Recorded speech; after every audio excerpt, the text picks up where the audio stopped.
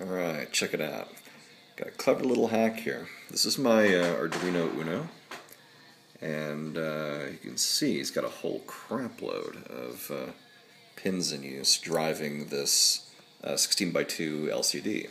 What's cool about this LCD is that it's got a red, green, and blue backlight to it. But I don't know if you can see here, but if you look at the pins, generally it's only meant to just do the combination of straight red, green, and blue all the way with no gradient in between.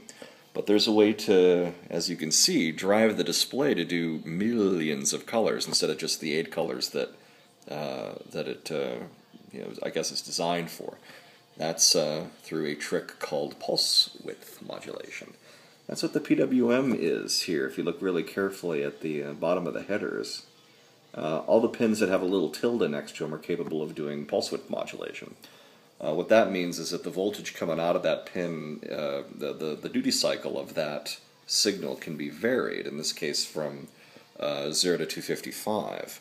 So what we have as a result is the ability to modulate how much red, how much green, how much blue we've got going into that display.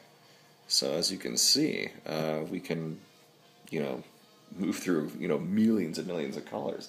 Pretty damn cool. I've got a chunk of code that every, I don't know, maybe 1,000 or so iterations will pick a new set of random red, green, and blue values in a certain range, sort of meant to show off the color so that there's no muted, pastel sort of colors. It'll go through those on the way to slewing to the selection of colors that it gets. But as you can see, pretty cool. Let me actually see if I can take that out of the way for a second. There we go. Now you can sort of see it in its full glory.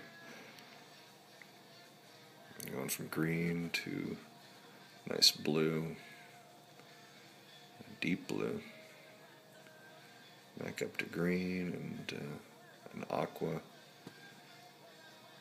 into a white, into a pink. Very cool stuff. Anyway, it speaks for itself. Let me get that back to where it should be.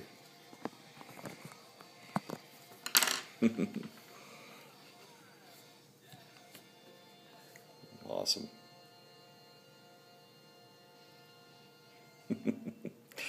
That's it for now.